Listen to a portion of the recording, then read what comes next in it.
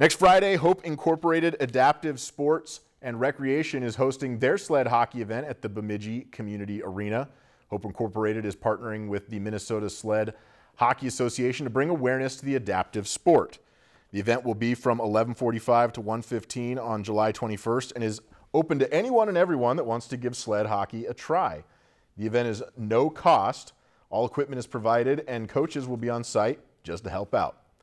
And soon-to-be senior, Bemidji High senior and member of the women's national sled team, Chloe Kirkpatrick, will also be in attendance. All right, very cool, very cool. Looks like a great event, and I hear she's a pretty good skater too, so if you get a chance to go out and see her. Check it out. Yeah, absolutely.